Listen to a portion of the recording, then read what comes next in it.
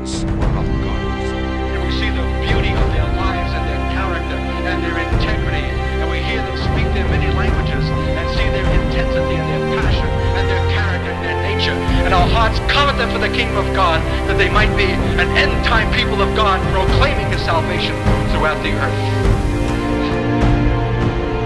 The issue of history, which is the issue of the nation, is the issue of the church.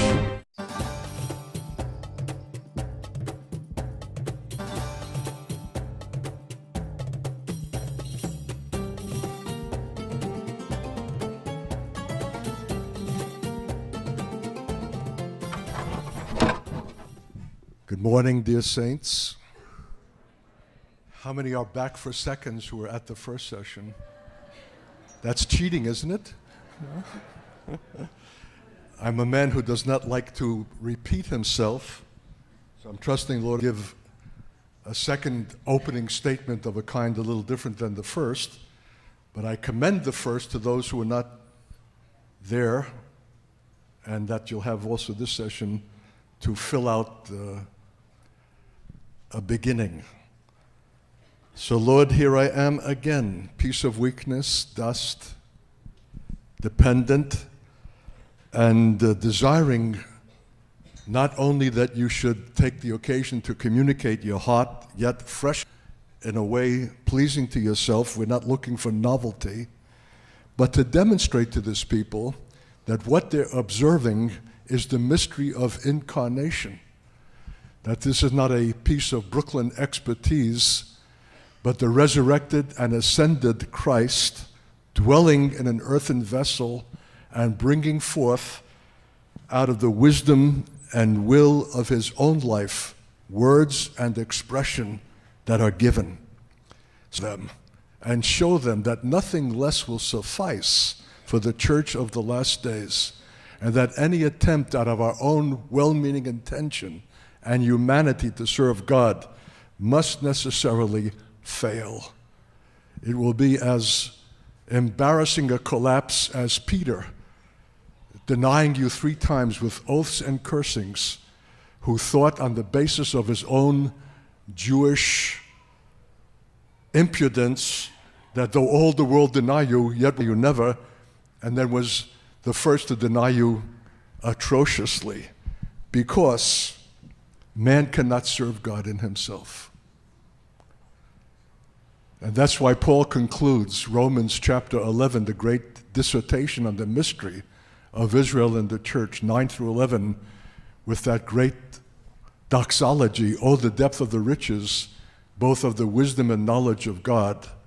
Who has been his counselor? Who shall give to him, and it shall be given again? Of him, and through him, and to him are all things, to whom be glory forever." Now hear this, you dear saints. This is not Pauline rhetoric. This is not biblical flourish. This is the heart of axiomatic apostolic mentality, that the issue of God's glory forever is the issue of what is of him and through that it might be to him. Any attempt to fulfill an apostolic destiny on the basis of charismatic or evangelical well-meaning intention is a patent contradiction that cannot avail for the glory of God. It may be sufficient for you to succeed for the moment and get by without embarrassment, but it cannot attain to the glory of God forever. And don't think that Paul tucks the word forever at the end of that statement as if it's an embellishment. You know what makes Paul Paul? That he's eternally minded, that the issue of God's glory, though it is affected in history and time, has reverberation and consequence that's eternal, or else it's not the issue of his glory. His glory is never the issue of a moment. It has its occasion in a moment, but the consequence is eternal. And that, therefore, it must be not only of him, but through him. Got the picture? So don't be deceived by a Brooklyn accent, or to think that this is Jewish expertise, or something that is uniquely mine by virtue of some kind of gift or talent. God saw to it that I was emptied of all talent when I came back from Jerusalem 40 years ago and resumed my place in the same school system where I was the leading faculty radical and led students to a cliff in an interracial club after school as an inspired idealist who's going to attain racial harmony out of his humanism. The remarkable thing is that returning to that same district and resuming the teaching career was a patent failure and a colossal flop. I was a greater success as an atheist than ever I was as a believer. And that failure was not just, but daily. I was the laughing stock of my students. I was a picture of absurdity and contradiction, who couldn't even formulate his face. I lost all charm. I couldn't bring two words together. I was just a jumble of painful contradiction, less than I was as an atheist. How do you figure that? If that's a conundrum for you, and you can't understand why God would submit an intense Jewish personality to a collapse who expected that if he was impressive as an atheist, what would he be as a believer? And to find out not only is he not as impressive, but he's a colossal flop. And that every day is a dismal reiteration of that failure before students who are laughing up their sleeves at the absurdity of that spectacle. And that it went on for weeks, maybe months, that going to school every day was another walk to Calvary in humiliation. Can you understand that? If you don't understand it, you're virtually outside the faith. So I'll explain it to you. Well, I'll tell you how it was explained to me. Finally, a believer came. And I cried out and I said, "Brother, I was so impressive as an atheist. My students would follow a cliff. But I have lost every faculty that I enjoyed as an atheist and as a natural man. And now I can't even communicate the most elementary things. The words choke up on me. My face is grim. I can't even smile. I'm a patent collapse." "Oh, Artie," said, not at all alarmed, "don't you know what God is doing?" "No, I don't." "He's emptying you of all confidence in the flesh." So I believe that he's continuing to empty me. And if anything comes out that is coherent and articulate, that makes any kind of sense and is commendable, it's because the God who emptied is the God who has filled and replaced that human and natural propensity with his divine enablement out of his resurrected life, that we might live through him. Got the picture? So we prophetic men, few as we are, very few, are required not only to explicate, but demonstrate the actuality by which our propheticness is real, which is exactly the means by which you're going to fulfill the mysteries that we proclaim to you.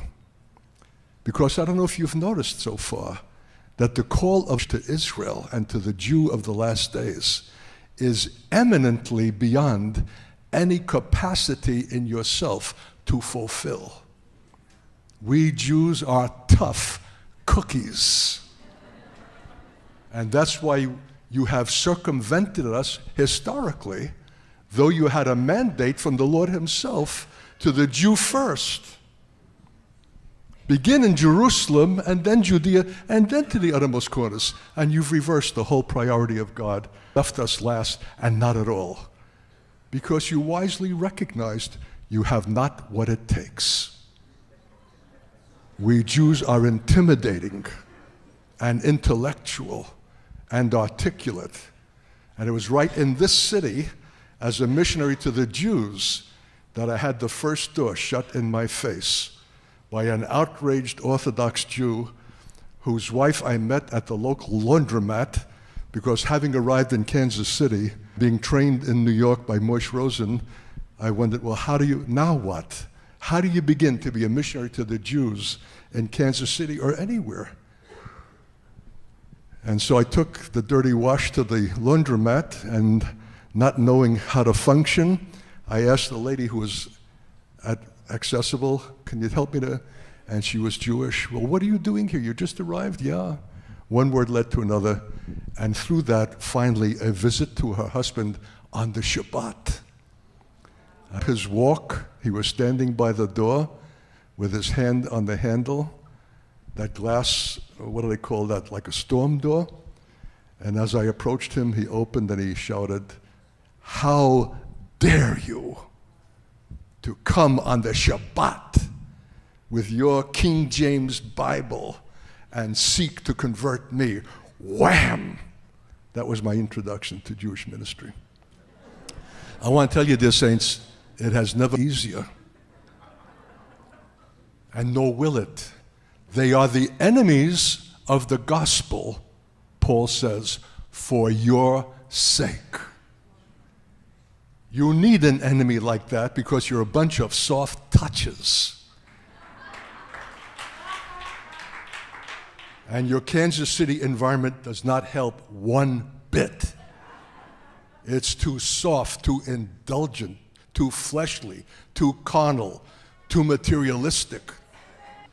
You need a tough people to oppose you to the teeth and make your little formulas turn to dust in your mouth and fall to the ground with a thud.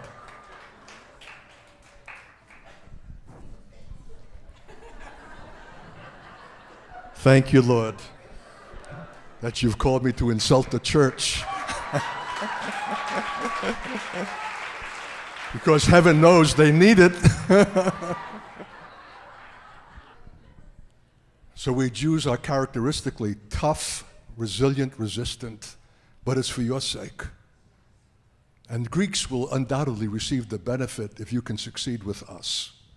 But to succeed with us, you have got to be the epitome and the statement of the resurrection life. Well-meaning evangelicalism? Forget it. Charismatic hyperbole and enthusiasm? Forget it.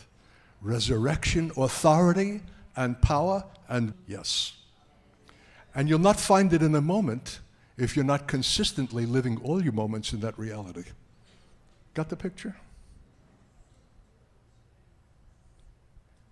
So look at the wisdom of God to have saved us from becoming what? A Sunday culture? Something that satisfies ourselves? He's put right into our midst wherever we are. I have found the Jewish community in Tokyo. I have found them in former Yugoslavia. There's hardly a place where I traverse the earth where I've not found some semblance of my people as a presence, if for no other purpose than to antagonize and provoke and challenge the church of that locality. So we are without excuse. So what will it take?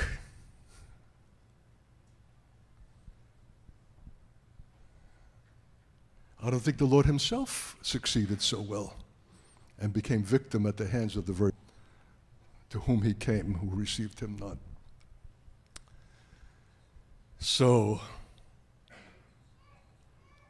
Lord, show us that this is not hypothetical, that as you have lived through the Father, we are called to live through you, and living is an all-inclusive word that is more than just Sunday performance, but the total reality to which we're called in a world which is at enmity with God, where we need your word, your direction, your enablement, your life, your vitality, especially if we're 75 years old, as I am. And we'll be going from here to St. Louis and the University of Missouri and other meetings in Pennsylvania, and then New York, and 2 weeks later, Holland, Germany, Singapore, Malaysia, Indonesia, and Israel. For a short interval before going into Mexico, Panama, San Salvador, and Argentina. with a short interval before going out again to Israel, India, New Zealand, Australia, Kenya, Uganda, Cameroon, and Upper Volta on the west coast of Africa. Bang, bang, bang. See, you dear saints, I have an advantage over you. If there's no resurrection, I am of all men most to be pitied. You know that Mike had to wake me up. I almost dozed off in the waiting room before being called on to speak. But some of the greatest things that God has ever expressed through me has come from being wakened. Because his life is there and resident and available. Because he knows better than we that what we are about than a Sunday service. He knows that the stakes are immeasurable. Only he knows the full consequence of these speakings.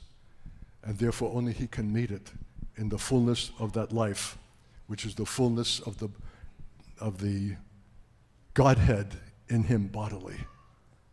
But we have this treasure in earthen vessels. Do you believe that? Then why aren't you living out of that treasure and not your Kansas City ability? And so the Jew is given to test us and to provoke us, and to bring us across that threshold and into the realm of moving, living, and have our being that Paul occupied and expressed, and that God intends as definitive and normative for all the church. If I stopped there and went no further, you got that much, you've got plenty. Okay. Well, on top of everything else, I have a residence in New York. The rent is extravagant, and yet New Yorkers tell me the Lord has done well by me, and it has given me opportunity to have some contact with Jews. I was seeing a rabbi weekly until we reached the point of no return where he could no longer remain polite and had to be insulting because I subscribed to a deceiver, a magician, and therefore I must myself be, even though I have a strange aura, as he told a friend of mine, that he can't quite explain, and an affection that God has himself engendered in his heart and mind. Other than that, we are in total opposition continually. But it's a love. Love your enemy. So the New York experience has been significant. I subscribe to all 3 Jewish periodicals, as well as the New York Times. In fact, it's worth moving to New York just to subscribe to the New York Times daily. It's an education that you need. And clip out articles. You can't do the Times justice on any weekday less than 2 hours. And it deserves that attention. And the magazine section, the book section, it's a remarkable resource, plus the 3 Jewish periodicals. And so I know what's taking place. The lectures, the seminars, the special occasions. I don't suppose any of you are old enough to know who Sid Caesar is. Raise your hand if you, hey. You've been watching too much TV, that's your problem. Well, I went to Sid Caesar's, what would we call it? It wouldn't be a memorial, he was still alive and spoke. It was a kind of acknowledgement of a man now in his 80s as a significant personality in the entertainment industry, and it was advertised, and I went to it. I brought a copy of Ben Israel and signed it and gave it to him, in hope that he would read it and something would be ignited in his soul that might turn him to the Lord. I do things like that when I'm in New York. And I attend seminars and lectures. And almost invariably, the topic now is the new anti-Semitism. How is it distinguished from the old? It's distinguished by its universality. It is ubiquitous. What does that mean? It's as frequent as you can find MacArthur franchises, McDonald's hamburgers. It's everywhere. It's no longer a gutter phenomenon. It's no longer for the uneducated classes. At the university level, at the professional level, are rabid antis whose vocabulary is more refined, but whose vehemence and hatred is just as profound as that which is generated from the gutter.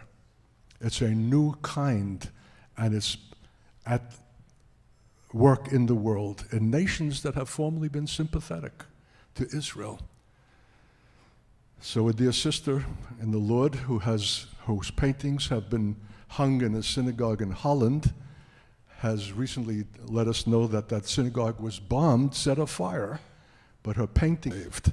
And it's the first instance of that kind of violence against a synagogue in the nation that remembers Anne Frank, which role she herself played, both on stage and in film. And it's a sign of the times. The French Jewish community has been warned by the government that we're no longer in a place to protect you. After all, you're only 500,000 Jews, but you're living in the midst of Muslims. And we cannot provide that protection. And so Jewish leaders are saying to their populations in France, Germany, England, learn another language. Pack your suitcase, be prepared to move. We can no longer guarantee your safety. Dear saints, do you know about this? It's dangerous, it's fierce, it's vehement, and it's bringing together an amalgam of political radicals from left and right, and the green movement, the people concerned for ecology. It's amazing what has come together under the banner of anti-Semitism and Jewish hatred. And so the Jewish community is alarmed, and rightly so.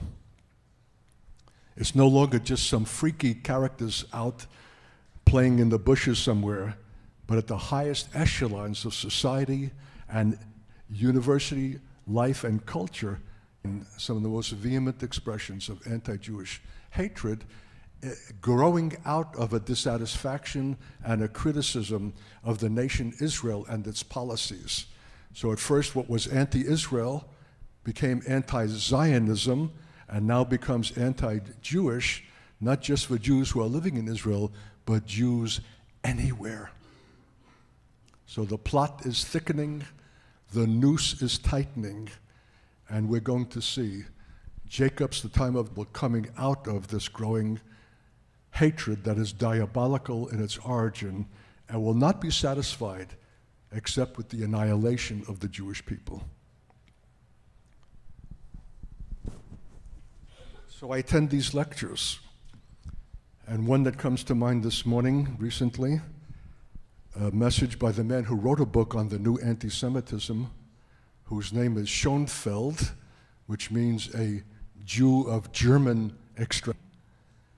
And he gave a brilliant talk on the extent of this phenomenon, but he had no answer as to either understand its origins or to find solution. There were 500 Jews in that audience. There was a proliferation of yarmulkes. How many people know what a yarmulke is? The little kippah, the head covering. Throughout the audience, they were all Jews. There must have been at least, I'm guessing, a dozen or more rabbis in that congregation. And there was not as one question in the question and answer time that had to do with God. So being the fool that I am, at a certain propitious moment, I raised my hand and was recognized, and I raised this question. I said, "Sir, I'm astonished, having attended now many of these functions on the subject of anti-Semitism, I have yet to hear a first reference to God. Can it be that anti-Semitism itself has something to do with him? Could it be some statement of his disfavor, or that our neglect of him, as is being expressed by the failure even to bring him into our consideration, has provoked an anti-Semitism so as to wrap our knuckles and to turn us towards some consciousness of himself? That anti-Semitism is itself a phenomenon, mild and preliminary judgment to turn us to the attention of him who is suffering gross neglect from us as Jews. And if we'll not consider him in the growing pall of this global phenomenon now, when will we consider him? And if we don't consider him at all, don't we deserve the chastisement that anti-Semitism is? Because don't we have a special obligation as Jews to be mindful of our God and known?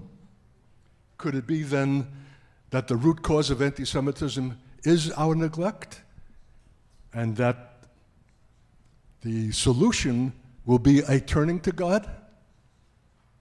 There was a deadly silence. He choked and spluttered, PhD, and he finally said something like, I'm sorry, this is not scientific. Like, I can't even understand your question. God is not an equation that I know how to factor in. And then turned to and began to receive other questions out of the audience.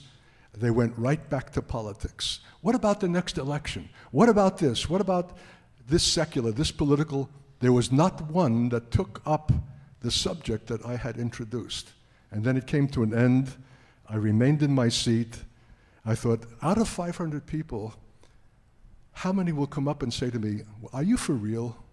Were you talking? Do you really believe that God ain't no situation, that there's a God who can intervene? Haven't you ever heard about the Holocaust? Where was he then? How do you come to this perspective? I sat there, and everyone passed me by and left the room. Not a single soul of 500 came to take up any response to the subject of God as Jews in New York City in an age of increasing threat of anti-Semitism. So being the prosperous character, as you've already observed that I am, who takes delight in insulting the church, I went back to my Brooklyn apartment and turned on the computer, and I started an essay entitled, "The Necessity for Violence."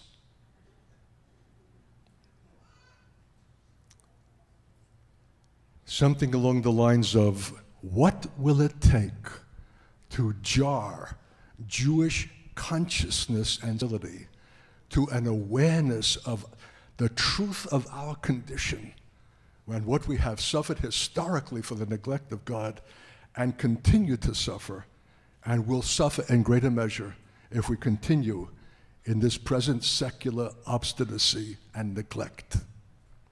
Nothing less than violence.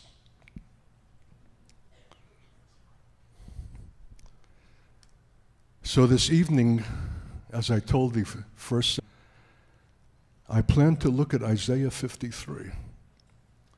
You can do your homework and read it afresh yourself, but read it with this perspective, not as a statement only of the suffering of the Messiah, who fulfilled it in full, but also a preliminary and a picture of a suffering of a nation that will pass through the same road to Calvary in the next preliminary through violence by which they will be marred more than any man in order to fit them for the fulfillment of our national destiny and calling, which is a nation of priests and a light unto the world. How far will God go to fit a nation for its destiny is the issue of the violence of the last days that God will allow to come upon us as Jews, both in proportion to the neglect and both in anticipation of our ultimate calling, which even the church does not rightly understand or esteem. Got the picture? And that is to say, the more profound the calling, the more profound the preparation, the more the necessity for suffering in its attainment. And the only reason why you stagger at this, that Israel would have to bear this logic, is because you've not received it for yourself. Because you don't see the necessity for suffering in the fulfillment of your call and your destiny. And that's why your walk and your service is less than and other than God's apostolic and prophetic intention. You're shrinking from the suffering that is intrinsic to the preparation of any vessel that is to be used by God in the things that pertain to his glory. And because you're unwilling for it yourself, you shrink from Israel having to consider it. And you'd rather placate the Jew and make nice and plant trees in Israel and go to Feast of Tabernacles conferences and dance with your yarmulkes and tzitzis and all of that shtiklach that you enjoy in the deep corridors of your soulishness than to take up the issue of suffering. Is inexorable, that is unavoidable in any true ministry to the Jew. The suffering of rejection from them to you, of insult, of reprimand, of reproach. You can't even take it if someone looks at you cross-eyed. And you want much to obtain their approval and their affection. If only they would chuck you under the chin and pinch your cheek and love you for the evangelical Christians that you are who support Israel. But if you have to tell them that there's a coming time for which you have no awareness, that will strike you in the bastions of your present security like New York City itself, and that you better brace yourself, and in fact there's a place of safety, there's an ark of safety available even now if you believe upon him whom you have up till now rejected, you'll find that face, that mask of civility removed, and men and women baring their teeth and their fangs and accosting you for the ultimate insult of daring to propose that they need to consider that whose name Jews have historically suffered the very anti-Semitism that haunts them even now, which they see as a Christian phenomenon rooted in the references in the New Testament to the Jews.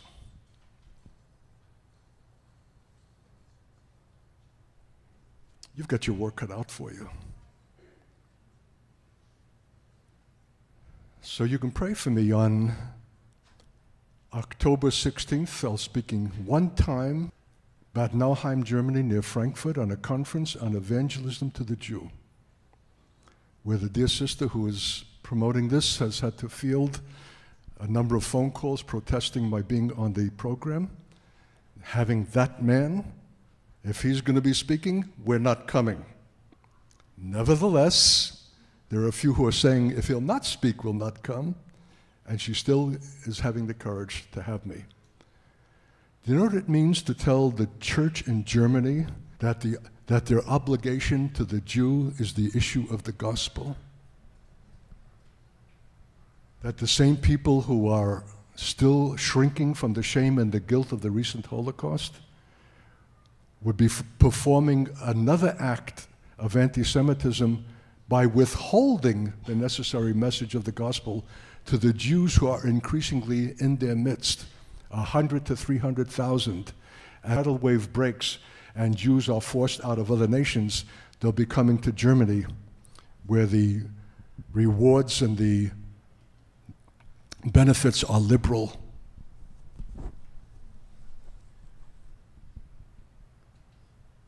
Because the temptation, the tendency of a German Christian is to make nice, is to assuage the pain of the past by being a comforting presence, but to antagonize the Jew of the necessity for the consideration of Jesus through the gospel is the last thing that a German Christian wants to consider.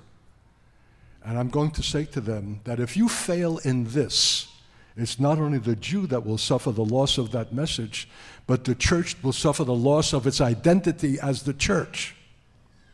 For the issue of the gospel is the issue of the church. And that church that will not take it up in its first and most radical expression to the first, forfeits its identity as church.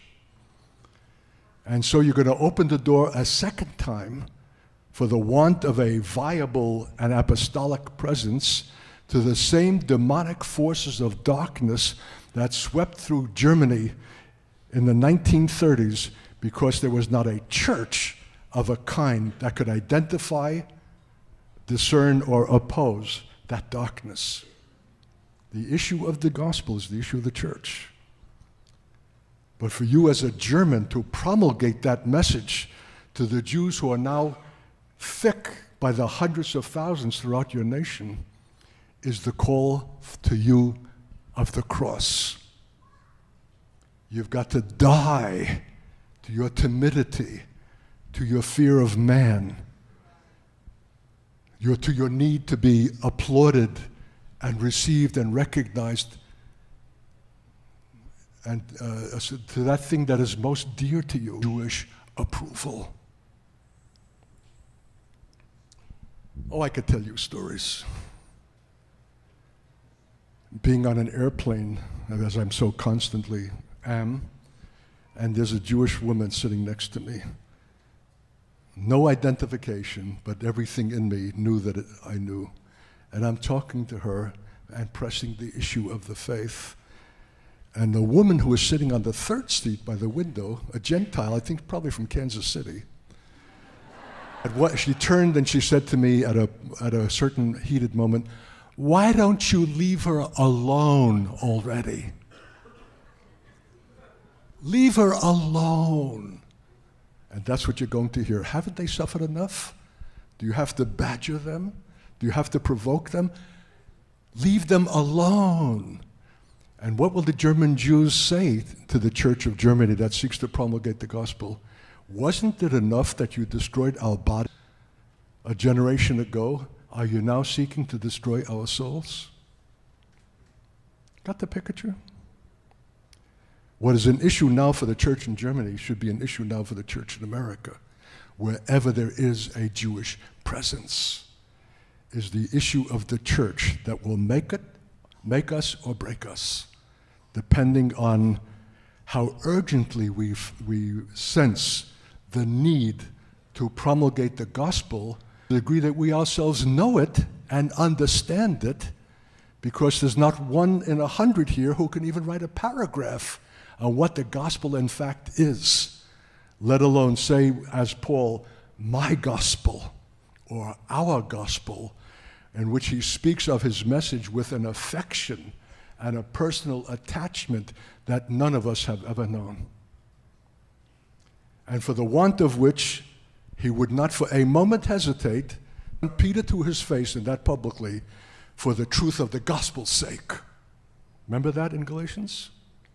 Evidently, the gospel for Paul was not only a critical issue, it was the critical issue, for which he was even willing to be misunderstood as a Johnny-come-lately who dares publicly to confront the foundational apostle, Peter the Rock, and take him to task for deviation by which, if it continues, as Barnabas was already won by that deceit, would compromise the gospel message itself, which is the power of God unto salvation to everyone who believes, to the Jew first, and then only also to the Greek. The promulgation of the gospel is for the church the taking up of a cross and of a suffering, particularly in the light of recent history and what Jews have suffered and interpret as being the necessary outgrowth of the New Testament itself, as I've mentioned. In a word, every card is stacked against us. And I'm just perverse enough to say, yes, Lord, thank you that it is. Thank you that the faith is not a snap. Thank you that the gospel cannot be reduced to a little formula, step 1, step 2, step 3. Are you saved, brother? God has your life, appealing to the selfishness of men at the benefit they will receive by believing. We have enough faint-hearted so-called Christians now who have come into the faith, so-called, by that kind of decision, by accepting Jesus who will do good for them.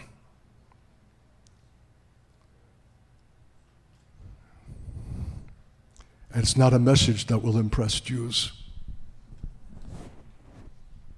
So,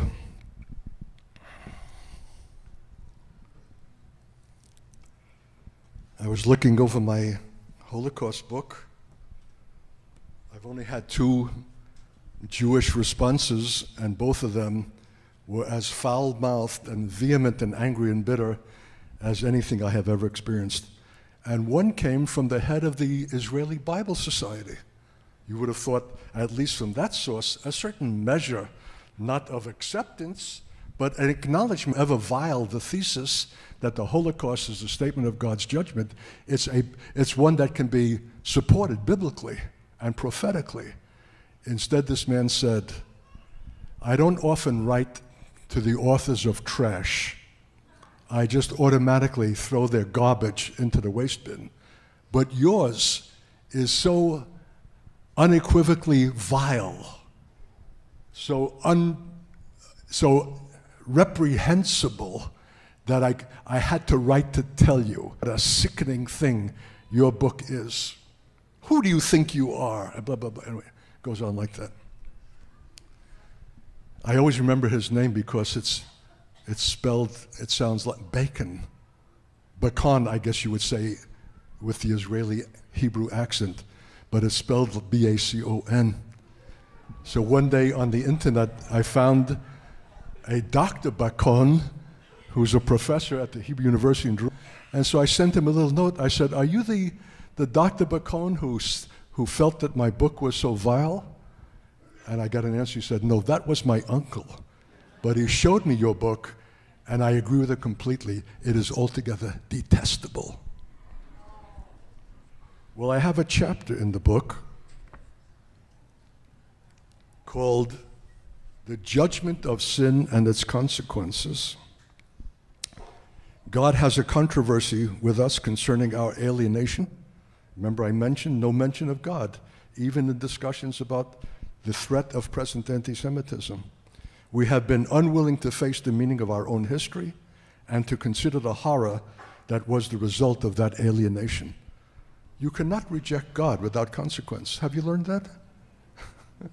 He's too formidable. He'll not suffer that rejection of himself without there being painful consequence.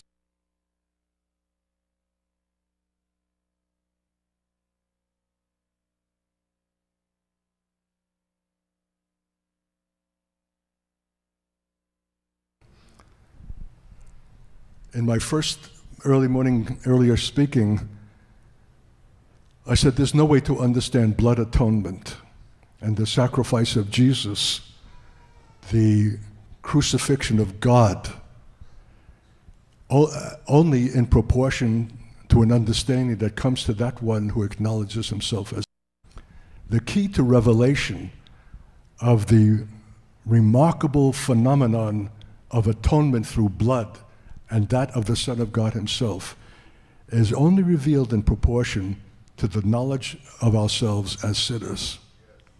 If we don't see that, it's an incomprehensible and unnecessary sacrifice, if not a vile thing that God would allow his own Son to suffer.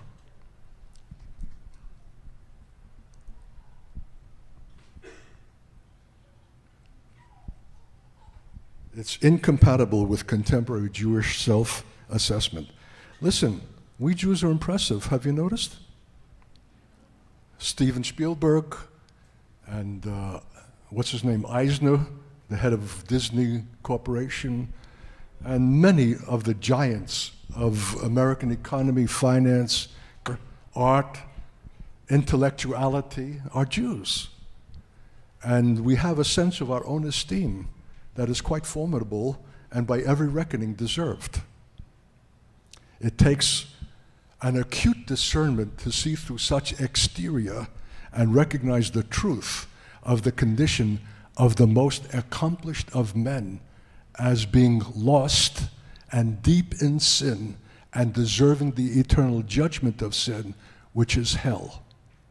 Only those who operate by the eye of the Spirit will be able to pierce through and see the truth of the condition of Jewish life despite its external impressiveness. But you soft saps are impressed with that impressiveness and want yourselves to emulate it.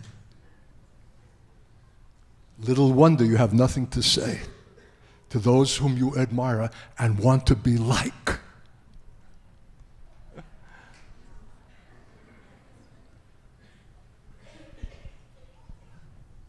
So sin, Jewish consciousness of sin, is virtually a non-existing phenomenon. So your first function is to make the Jew with whom you're in conversation aware of the truth of his condition. How do you do that?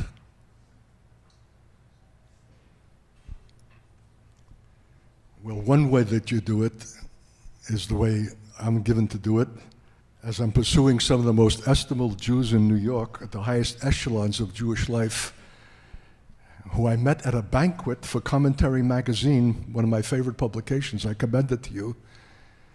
It's a Jewish publication, conservative, and I'm out after Norman Podhoritz's soul, a man exactly my age and also from New York, with comparable histories but taking different directions. And in order to attend that, I was willing to make a $1,000 donation. You know how long it took me to write the letter that accompanied my check? Weeks and much prayer, for fear that if that letter was ill-phrased, if it was clumsy, if I said what I ought not to say, if I let the cats out of the bag, it would have been the end of something that I hoped to begin. So that letter had to be propitious, and on top of that, it had to be excellently written, because Norman Podhoretz is a Columbia University graduate in English literature and a Rhodes Scholar to Cambridge and a graduate of the Jewish Theological Seminary, and he's a brilliant and towering intellectual whose letter of appeal for funds for his magazine was so classic that I commended it to our community as an example of what English writing should be. So if I write with my $1,000 check and I make a grammatical mistake or misspell a word or write in a clumsy way to confirm that Christians are, after all, rednecks and fundamentalist dum-dums, everything would be lost. You understand what I'm saying? It takes exquisite care, because a Jewish soul is at stake who is an influence in the world, who has himself written a book on the prophets that is commendable, though it sidesteps Jesus in a remarkable sleight of hand that I hope one day to bring to his attention as a lapse of integrity, should God give me the opportunity. So I sent the check finally with a little note. I don't know if I think I said I'm a Messianic Jew, and that nevertheless I defect the publication, and that I have no hesitation for the first time to make a $1,000 contribution to a secular cause, because your magazine is the issue of righteousness. And so I got the invitation and bought my $139 suit that I told my wife I didn't need. And I went into that Brooklyn discount men's clothing store looking for a sport jacket, and then I looked at the suit, and there was this gorgeous pinstripe. And I just was impressed. I didn't think I needed it to buy it, and that's what I wore the night of the banquet. You should have seen me. Was I ever impressive? And I took with me, because you're able to take one guest, one of the ladies with whom I'm connected in New York is an ex-nun who received the Lord when Mass was being served and has gone on to be a precious saint of prayer ever since. She's never married, and we talk about the S word that she doesn't like me to pronounce, called spinster. So what a couple we made. This old crock with this lady on my arm, dressed to kill, because we were there with the upper crust, you dear saints. You want to know something? It's more stimulating than any charismatic environment I've ever been in. And so the hors d'oeuvres are served, and you stand around, you have a drink, a wine or something, and of course you fall into conversation. There was not a Jew with whom I fell into conversation who was not a physicist, a scientist, a PhD, a writer, an author, an artist, a man of accomplishment. What an environment to be in the midst of Jews like that. But as I came in the door, and there's Norman Podhoretz receiving the arriving guests, and I said, I'm the one who sent you that little booklet on the spirit of prophecy. Oh, he said, I'm told to be evangelized. I said, all the more reason. And that was the last that we had to say to each other. And so we went through the dinner. We had to listen to him to pontificate as he gave a talk. And we had some fellowship with the two doctors at our table. One was a refugee from Germany, whose wife has written a master's dissertation on the early Christian church and the Jewish presence. Can you believe that? You never know what you're going to stumble upon. And so about over, I went to the men's room, and as I'm coming out, the line is forming, and my eye falls on one man, tall, stately, and imposing. I waited for him to come out of the bathroom. And when he came out, I went up to him and I said, "Sir, your countenance has arrested me. Who are you and what are you about?" Could you speak like that to a Jew? Art, where did you get that statement? Out of the death resurrection life, without premeditation on what do I say to initiate a conversation that might have eternal consequence, and who is sufficient for these things? Well, the man was arrested by my words and my open bravado. Oh, he said, "My name is Henry Sherman, and I'm on the board of Commentary Magazine." I said, "Wow. Would you be willing, Mr. Sherman, to read the little publication, Prophecy, that your editor and publisher has refused?" "Oh, yes," he said. "Can I add a cassette message on the prophetic call, which I knew to be a dynamite tape?" "Yes." And he gave me his personal address. And I was going to mail it to him the next day when I remembered that I was going to go into Manhattan anyway to hear a rabbi speak on the problem of evil. And so I hand-delivered the material, my book and the tape, and brought it to him, rang his bell. I timed it about 5 p.m. after office hours and before dinner. See how strategic you need to be? This kind requires everything. Skill, sagacity, that means wisdom. Holy Ghost cunning, being led by the Spirit to hand deliver rather than to mail, because it'll give you one more occasion for a face-to-face contact in the hope that exudes from your face that will be equally as arresting as his Jewish stature, even though you're sweaty because you've come up through the subway on a hot day and haven't had a chance to stop for a drink. And so he welcomed me in. I gave him the material. I tried to explain something about what it is. He said, "I'll get back to you within a week." I waited the week. He never got back to me. I waited a few days more. He still had not replied. I wrote him a little letter. "Dear Mr. I'm the chap who met you at the banquet and has subsequently given you my book, Ben Israel, The Story of My Conversion as a former Marxist atheist, and a tape on the prophetic call. And you said you would get back to me within a week. Have I not heard from you because you have learned that I'm a believer and that therefore we Jewish Christians are not deserving of the kind of courtesy that you would ordinarily give to any man? That we are so beyond, so fringe, so out of it, that we don't deserve the most elementary consideration?" Now, if that's true, dear saints, what does it mean for a man who prides himself in his ethicality and integrity as a man of righteousness, that he himself is capable of a prejudice against a certain segment from within the Jewish community that he dismisses at hand and will not give the most elementary consideration to any human being, regardless of their convictions. That very snubbing is itself the revelation and the truth of his condition, which my own presence and confrontation with him brought to the surface. And so I said, I'm coming to New York.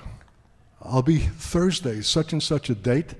I'm coming to the Modigliani exhibit at the Jewish Museum on Fifth Avenue and other functions, and I hope to be placed approximately at 5, unless you call and let me know that you'd rather I would not come.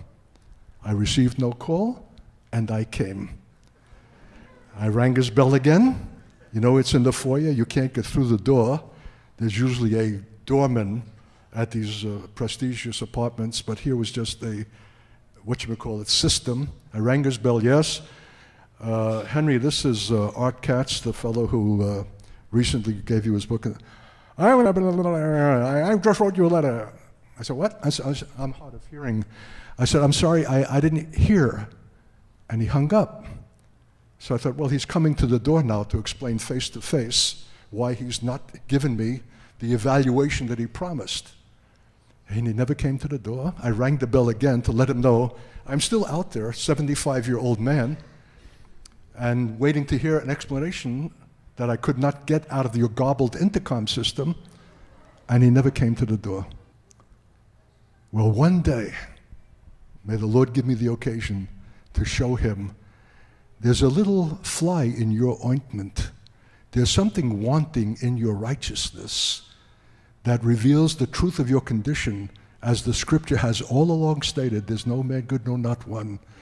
And though you're living a circumspect life in the level that you occupy on Jewish eminence, when it came to a relationship with me, as a contemptible man who believes in this absurd gospel, you displayed a revealing lack of humanity and civility and integrity that shows in the last analysis you're the sinner that God says and claims you to be.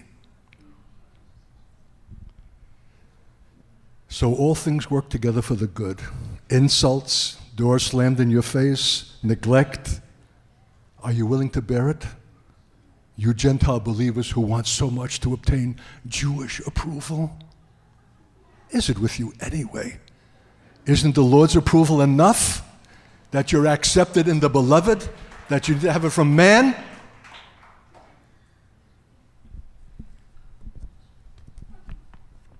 So I'm saying all that to say this. Am I going beyond the time? That nothing less than violence. There's got to be a suicide bomber in New York City, and more than one. That Henry will waken by the shock and the ground shaking and the collapse of the synagogue around the corner from his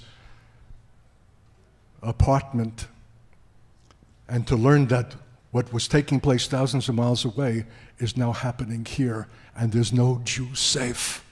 And maybe what this man was trying to communicate, that there's a time coming of such fearful proportions that exceeds anything we have ever known historically as Jews, and will yet again have to know. But that if you'll humble yourself, the place of safety available now in an ark of safety of God called the Messiah Jesus, into whom we can run and run into his name, because he is a refuge and a strength and a very present help in time of trouble for as many as believe. Believest thou this yourself? Can you say with the psalmists that he is my fortress and my safety, my refuge? In him, how can we commend that to Jews when it's not even the truth of our own condition? And we have dismissed it as some kind of biblical rhetoric in the Psalms that's not to be taken literally nor seriously. You see how the issue of the Jew compels us to be saints and psalmists and sweet singers of Israel and lovers of the Word of God and the knowledge of God, where he is safety and refuge, and can be commended to them for that, because they see the security that is in us, for we are without fear before them.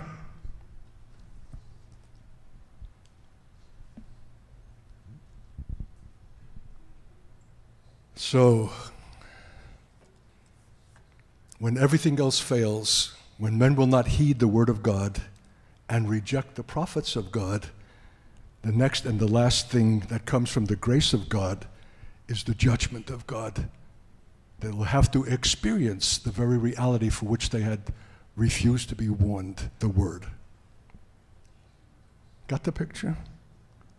And out of that violence and out of that judgment, God will save a remnant, the elect. Although there'll be very great attrition, but I hope it will not include Henry and Norman Port-Horitz, precious though they are. Although it's true, not many noble, not many mighty are saved, but I keep reminding the Lord, you didn't say none, you said not many. Lord, include the not many. If you have brought me face to face with this man and had me to be in communication with that man, could that be happenstance? Or was it the act of your sovereignty that had me to buy the suit and make the donation to bring me to the place where I catch a man going into the men's room and wait for him to come out that he might be confronted? You believe like that? Lord, bless this people. Save them from being a soft touch. Save them from being merely phraseological and subscribing doctrinally to that which is correct, but not in fact expressing it or living it or promulgating it with the same kind of passion as Paul himself, who knew the terror of God and persuaded men. Lord, save the church, because you have made Israel, allowed it to become what it is, would be the formidable opponent for our sake. And we need that challenge if we are to be to the Greeks what we ought, and to be to you what we ought, as the eternal bride of Christ, having the glory of God. The issue of the Jew is the issue of the church. But if it's an issue that is circumvented, not only are they the people, those that will lose, the church itself and the world through the church that is not in the apostolic place that it must, which is determined by its relationship with the Jew in truth. Got the picture? We'll hear the tape a few times. So Lord, I'm praying blessing, because I know you hear me. And you'll send something into the deeps of this people, a shaft, and beyond them and through them, wherever these tapes will be going, to show us the discrepancy, the slack, the failure to take your priorities seriously to the Jew first, the failure to apprehend and be apprehended by the gospel in power, our fear and our timidity to face a people who are intimidating and make us to feel so inadequate, because we are. Bring us to the place where our adequacy is in you, and we're really confident that in you we move and live and have our being. It's not the issue of how eloquent or clever we are, but to the degree to which your life is our life. For you know how to speak, how to address, how to write letters, how to confront, how to bear insult and injury and reproach, because that's exactly what you bore in your earthly tenure, and we're called to bear it in ours.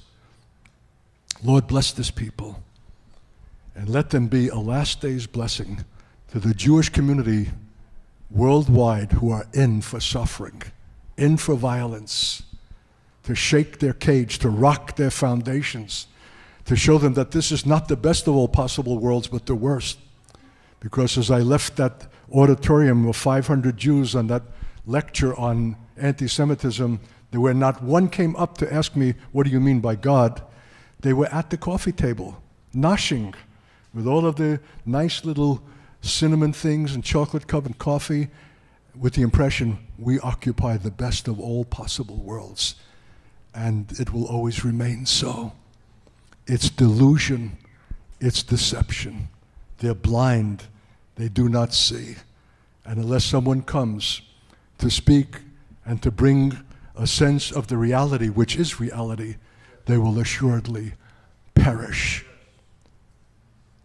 So I'm asking blessing, Lord, for this Kansas City people who are themselves in an unreality that is everywhere about them, in the proliferation of shopping malls and late model cars and well-dressed people. This is the best of all possible worlds. And it contends against the apocalyptic vision given in Scripture and prophecy of last days devastation, for which Kansas City does not prepare us. So, show this reality is to be obtained and maintained in the Scripture, in the things that you speak, of what shall befall us in the latter days, and our identification with that people, which will be more than casual, but costly, even to the threat of the loss of our own life for their sake, who are enemies. And that will compel us to come upon that apostolic resurrection ground, which is the normative and definitive place of God's intention for saints everywhere in every generation, and especially at the end. Anything less is living beneath the faith and beneath the glory of God. Impress them, my God, and press that upon their hearts and their willingness for the sacrifice to obtain that reality, to live in it and make it manifest, that they shall not stand before you embarrassed in that day, that they have lived beneath comfortably, but less than your intention. And for that we thank you and give you praise. In Jesus' name, and God's people said, Amen. Mike?